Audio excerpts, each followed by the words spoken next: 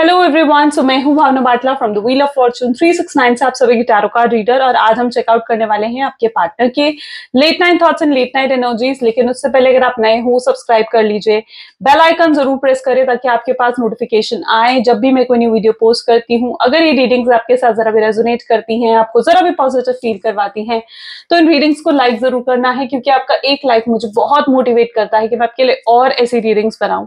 मेरा WhatsApp group आप join कर सकते हो, लिंक डिस्क्रिप्शन बॉक्स में है।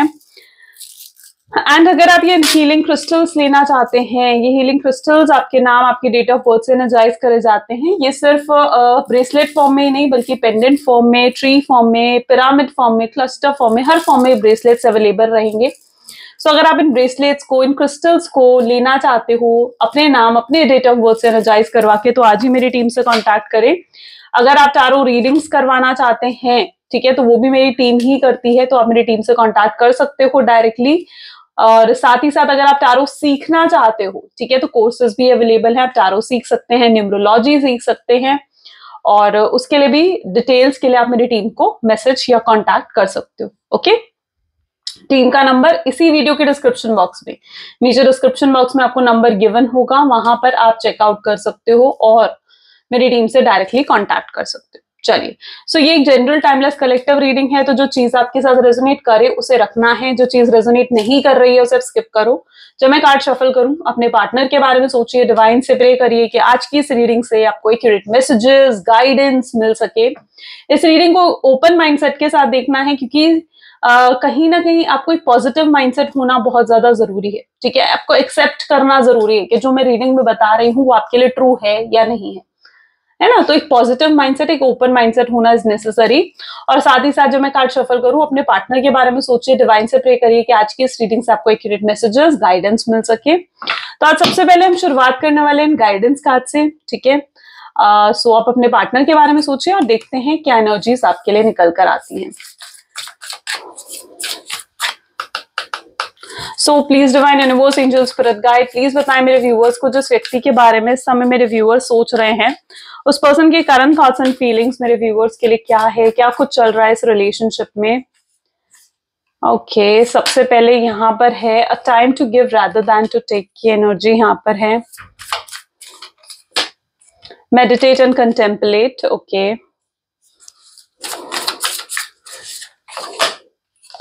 conclusions are within reach. Very good. Hold your vision. Don't let the past hold you back.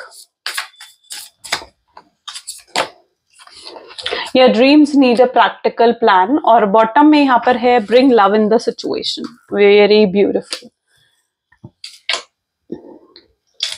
चलिए, अब हम बात करेंगे इन कार्ड्स को क्लैरिफाई करते हुए। ठीक है,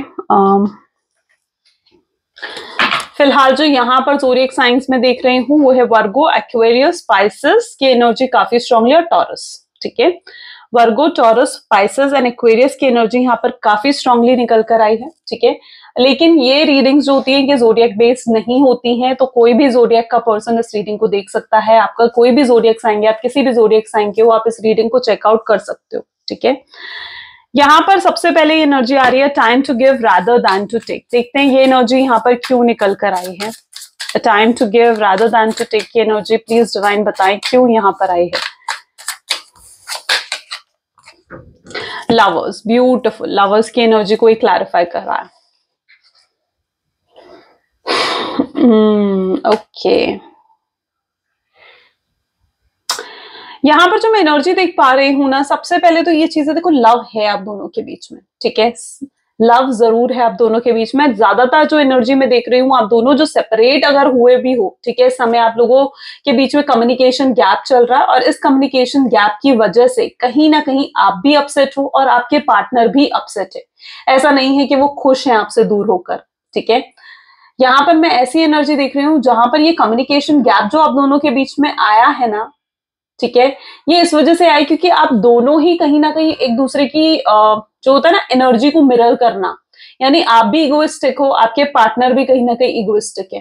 ठीक है ना, आप उन्हें बात करना चाहते हो अपने आप को नीचा रखकर, ना वो आपसे बात करना चाहते हैं अपने आप को नीचा कर कर। ठीक है। सो यहाँ पर जो एनर्जी निकल कर आई है ना, इस बेसिकली जहां पर ईगो और एटीट्यूड बहुत ज्यादा हाई मुझे नजर आ रहा है अब दोनों में ही, जिस वजह से ये कम्युनिकेशन गैप क्रिएट हुआ है आप दोनों के बीच में।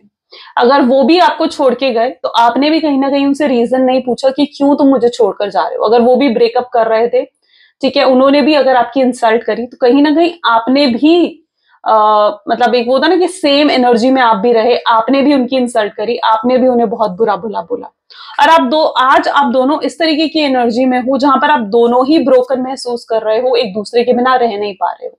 और इस रिलेशनशिप में किस चीज की जरूरत है? इक्वल गिव एंड टेक की जरूरत यहाँ पर है, ठीक है।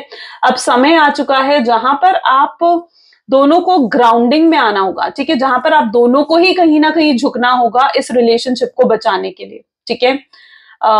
तभी कहीं ना कहीं ये रिलेशनशिप जो है वो संभल पाएगा। ओके, अगर वो भी आपको कांटेक्ट करते हैं, ठीक है, और पहले ही कांटेक्ट में आप उन्हें ईगो दिखा दोगे, आप उन्हें एटीट्यूड दिखा दोगे और आप उनसे बात नहीं करोगे ना, ठीक है, आप अपने ईगो एटीट्यूड में रहोगे, अपनी अकड़ में रहोगे, तो फिर ऐसे रिश्ता नहीं चलेगा। अगर वो भी आपको कांटेक्ट कर रहे हैं, आप चाहते हो कि वो पर्सन आपसे बात करें, आपसे कांटेक्ट करे, कम्युनिकेशन गैप खत्म हो, तो कहीं ना कहीं आपको भी अपनी ईगो और एटीट्यूड को डाउन कर कर उनसे बात करनी चाहिए। ओके, सो यहाँ पर इट इज दैट एनर्जी जहां पर इक्वल गिव एंड टेक इस रिलेशनशिप में होना बहुत जरूरी है, क्योंकि इस रिलेशनशिप में प्यार है, इस रिलेशनशिप में लव की एनर्जी है, ठीक है, क्योंकि इस रिलेशनशिप में प्यार है, इसलिए इस रिलेशनशिप को जरूरत है कि आप दोनों एक दूसरे के को समझो, ठीक है, और इस रिलेशनशिप में एक इक्वल गिव एंड टेक आए। यहाँ पर देखते हैं मेडिटेट एंड कंटेम्पलेट की एनर्जी यहाँ पर क्या बता रही है। पाइसेस की एनर्जी यहाँ पर है। ओके, यहाँ पर एनर्जी आ रही है टू ऑफ वैंड्स, ठीक है। बॉटम में यहाँ पर क्या एनर्जी है? बॉटम में यहाँ पर टेम्परेंस है, सेम। यू नो व्हाट, आपको पेशेंस रखने की जरूरत है। अगर आप एकदम से सोच रहे हो कि एकदम से कम्युनिकेशन गैप खत्म हो जाए, ऑल ऑफ सडन यहाँ पर आप दोनों के बीच में कांटेक्ट हो जाए, तो नहीं, इट्स नॉट पॉसिबल, ठीक है।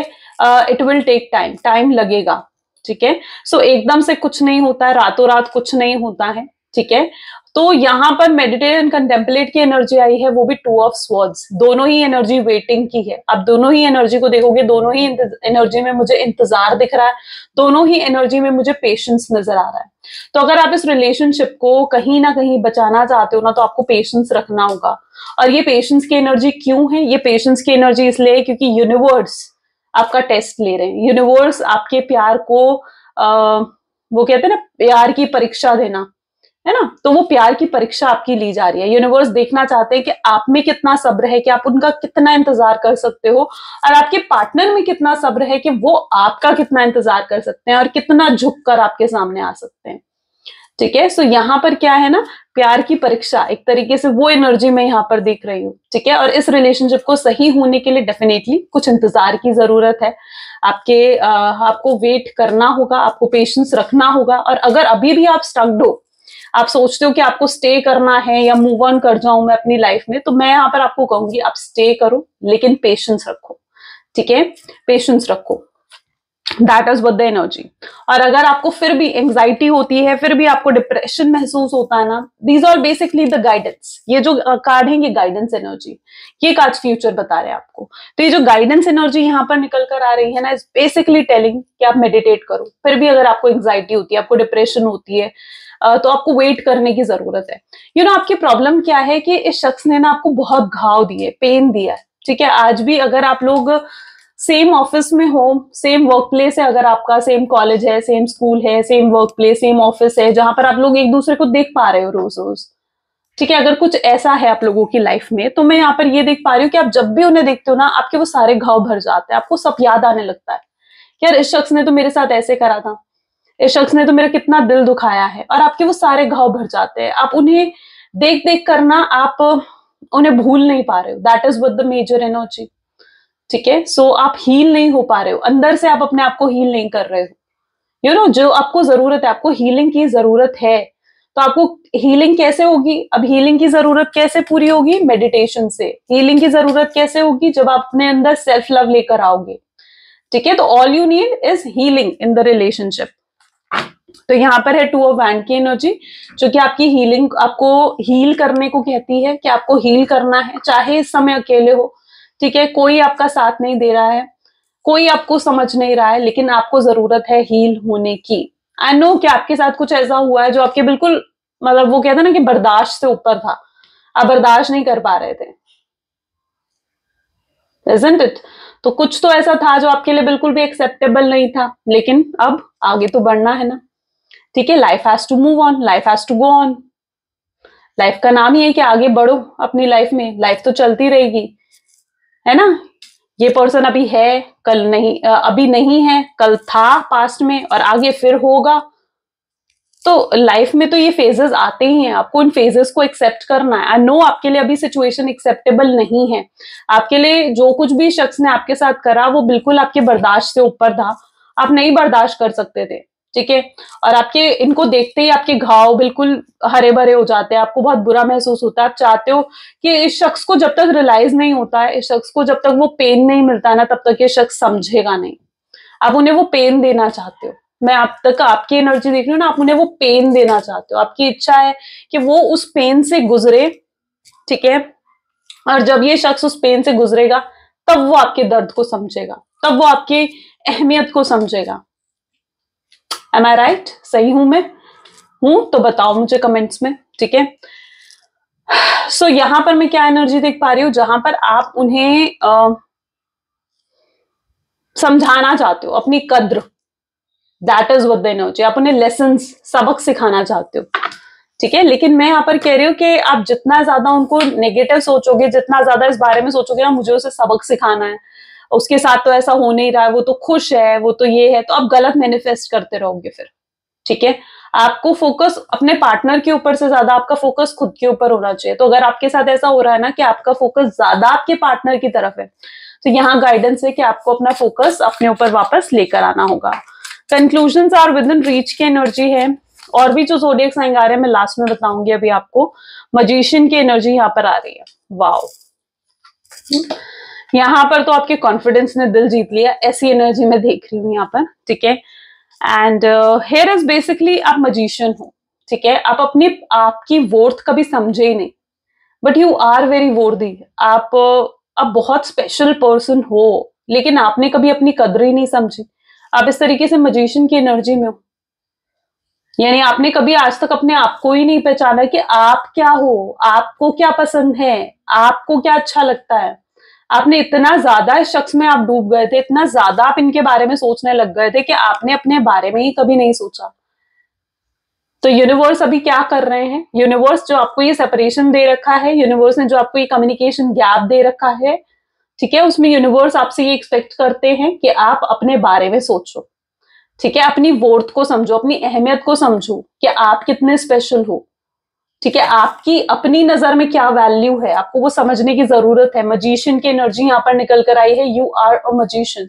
हाईली कॉन्फिडेंट पर्सन हो आप, इंडिपेंडेंट पर्सन हो, ठीक है। आपकी इंट्यूशन पावर बहुत ज्यादा स्ट्रांग है, you know.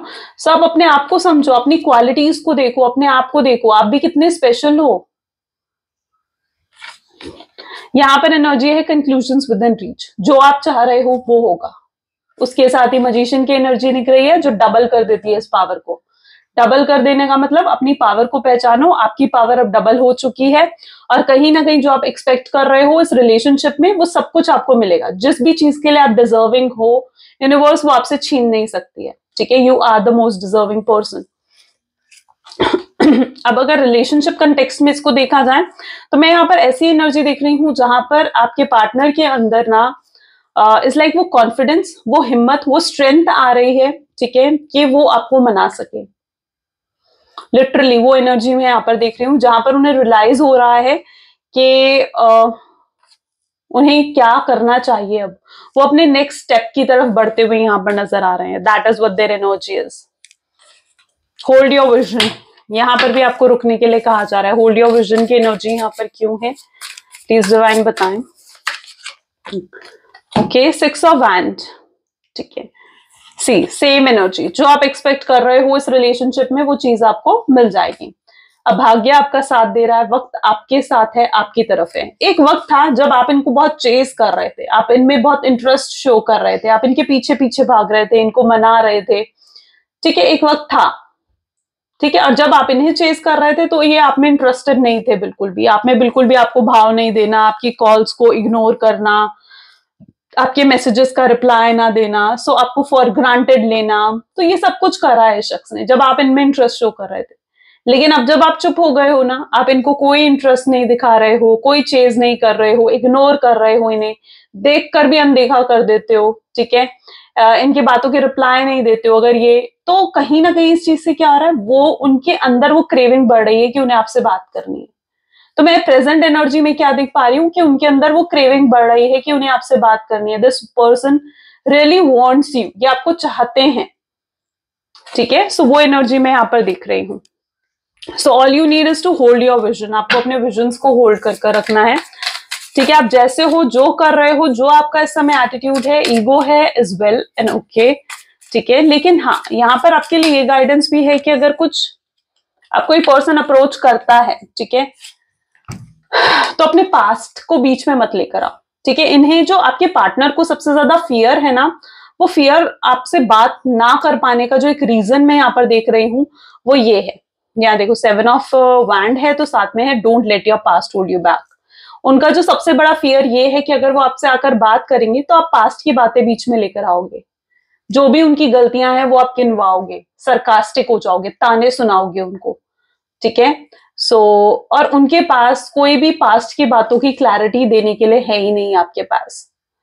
Okay, so this person want कि आप पास्ट से मूव ऑन हो जाओ, पास्ट को भूल जाओ और एक और नई खूबसूरत शुरुआत इनके साथ करो, ठीक है। एंड फिर से इनके साथ रिलेशनशिप में इन्वेस्ट करो, it is an energy of investment. सो कहीं ना कहीं मैं यहाँ पर ऐसी एनर्जी देख रही हूँ जहां पर पास्ट को बीच में मत आने दो, ठीक है। किसी भी शख्स को ये नहीं पसंद कि उनकी गलतियां गिनवाई जाएं, यू नो, होता है ना, आपके पार्टनर उन्हीं में से हैं जो नहीं चाहते कि आप उनकी गलतियां गिनवाओ, उनके साथ सरकास्टिक बिहेव करो, उनको ताने सुनाओ उन चीजों को लेकर कि भाई तुमने तो मेरे साथ ऐसा करा था, तुम तो चले गए थे मुझे छोड़कर थर्ड पार्टी के पास और समथिंग, ठीक है। तो इस पर्सन को नहीं पसंद कि आप पास्ट की चीजें गिनवाओ, वो नहीं चाहते कि आप उनसे पास्ट की बातें करो, वो इन्वेस्ट करना चाहते हैं, वर्क करना चाहते हैं इस रिलेशनशिप पे।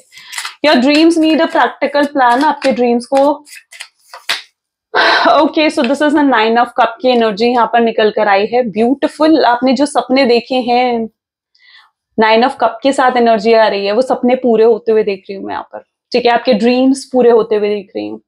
देखिए आपका रिलेशनशिप ना मे बी ऐसा था जहां पर बहुत लोगों की दखल अंदाजी थी, ठीक है, मे बी उनकी फैमिली की, मे बी उनके फ्रेंड्स की, एक्सटर्नल इन्फ्लुएंस बहुत स्ट्रांग था, आपसे ज्यादा भरोसा उन्होंने बाहर वालों पर हमेशा करा है, एक्सटर्नल बाहर के लोगों पर ज्यादा भरोसा करा है ना। और जब घर वालों को छोड़कर बाहर वालों पर भरोसा करा जाता है तो क्या होता है हाल, वही हाल इस समय उनका है, ठीक है। तो कहीं ना कहीं ये पर्सन जो है इस चीज को देख पा रहे हैं कि उन्हें आपके साथ कितना गलत करा है, एक अवेयरनेस उन्हें आ रही है, ठीक है। उन्हें अवेयरनेस आ रही है जो भी गलतियां उन्होंने आपके साथ करी हैं, अवेयरनेस आ रही है कि आपकी क्या वैल्यू है, आपकी क्या वर्थ है, आपको समझ पा रहे हैं, आपके एक्शंस, आपके बिहेवियर जो भी रहे हैं पास्ट में, ठीक है, उन्हें वो समझ पा रहे हैं। ओके, आपकी केयर, आपकी प्रोटेक्शन को बहुत ज्यादा मिस कर रहे हैं एंड लिटरली वो आपको आपका डिजर्विंग लव देना चाहते हैं। So here is an energy of 9 of cup और यहाँ पर ड्रीम्स की एनर्जी है, यानी आपके ड्रीम्स आप जो मैनिफेस्ट कर रहे हो, ठीक है, उनको किसी भी तरीके से अगर आप मैनिफेस्ट कर रहे हो तो यस एब्सोल्युटली वो मैनिफेस्टेशन पूरी होती हुई नजर आ रही है। साथ ही साथ मैं ऐसी एनर्जी देख रही हूं जहां पर ये पर्सन खुद आपको मैनिफेस्ट कर रहे हैं या आपके साथ एक ब्यूटीफुल लाइफ मैनिफेस्ट कर रहे हैं, ठीक है, जहां पर आप हो, ये हो, आप लोगों के बच्चे हो या एक फैमिली में आप रह रहे हो, ठीक है, एक ब्यूटीफुल सा टाइम आप दोनों एक दूसरे के साथ स्पेंड करते हो, क्वालिटी टाइम एक दूसरे के साथ स्पेंड कर रहे हो, तो ऐसी चीजें ये पर्सन आपको लेकर मैनिफेस्ट कर रहे हैं। तो वो एनर्जी भी मैं यहाँ पर देख रही हूँ, ठीक है। सो आपके ड्रीम्स, आपके एक्सपेक्टेशंस पूरे होने का समय अब आ चुका है। Bring love in the situation के लिए यहाँ पर एनर्जी है पेज ऑफ पेंटिकल्स, ठीक है। आपके पार्टनर ने बहुत इमेच्योरली काम करे हैं, ठीक है, इमेच्योर, और उनके इमेच्योर एक्शंस की वजह से कहीं ना कहीं गैप क्रिएट हुआ है आप दोनों में, राइट। सो यहां पर मैं देख रही हूं कि अब आपके रिलेशनशिप में लव आ रहा है, प्यार आ रहा है, रोमांस आ रहा है, ठीक है। वो इंटरेस्ट ये पर्सन के अंदर डेवलप हो रहा है कि वो आपको वापस पाए, अपनी लाइफ में लेकर आए, ठीक है, so that what I can see here, जहां पर ये पर्सन आपको वापस अपनी लाइफ में लेकर आना चाहता है, ये चाहता है कि कम बैक हो आपका इनकी लाइफ में। ठीक है, वो आपको भूलना उनके लिए उनके बस का नहीं रहा है। ठीक है, वो जान चुके हैं कि वो आपको भूल तो पाएंगे नहीं, आपको अपने दिल से नहीं निकाल पाएंगे। अब उनके पास सिर्फ एक ही ऑप्शन रह गया है, आपको कांटेक्ट करने का, आपसे बात करने का, जो कि वो बहुत जल्दी करने भी वाले हैं। ओके, चलिए और भी एनर्जीज चेकआउट करते हैं। So please divine universe, angel, spirit guide, please बताएं मेरे व्यूअर्स को जिस व्यक्ति के बारे में इस समय मेरे व्यूअर्स सोच रहे हैं, उस पर्सन के करंट थॉट्स एंड फीलिंग्स क्या हैं। सो सबसे पहले 10 of cup, beautiful 10 of cup की एनर्जी है यहाँ पर।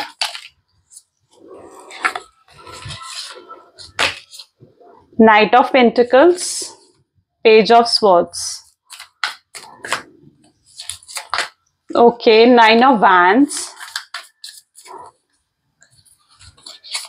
okay, so hermit is also here.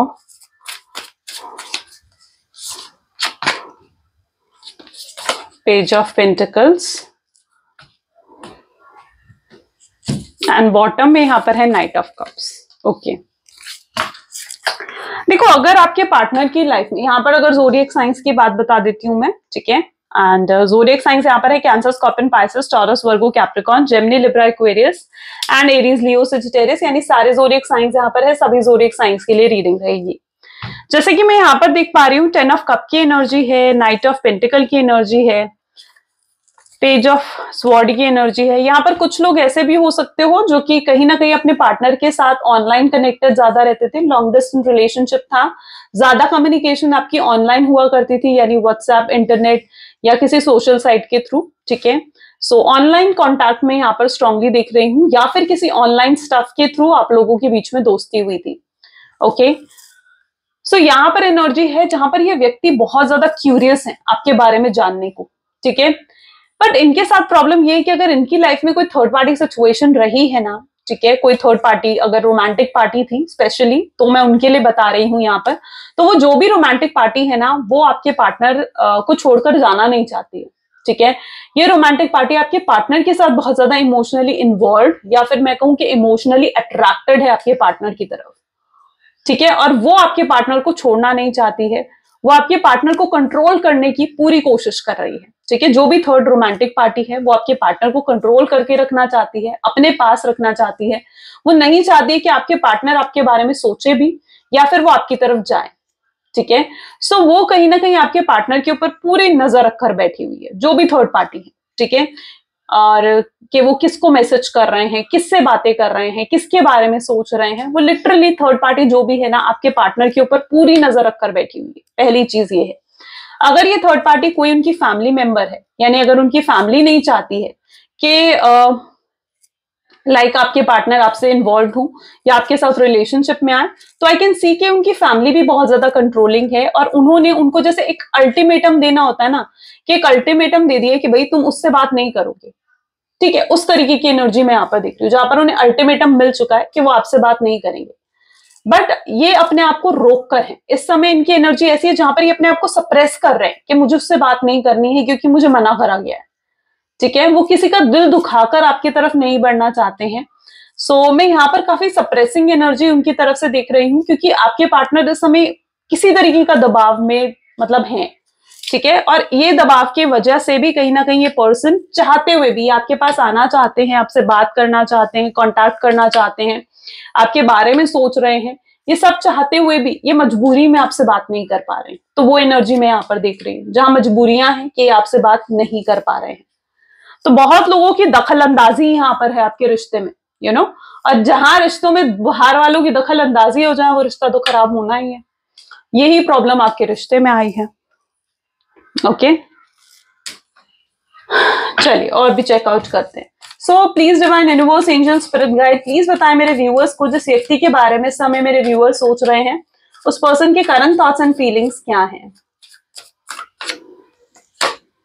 You are so special. Okay, mother's wound, fine, lost, This isn't a goodbye. Gaslighting you. Have my kids and bottom में I'm sorry की energy है, ठीक है।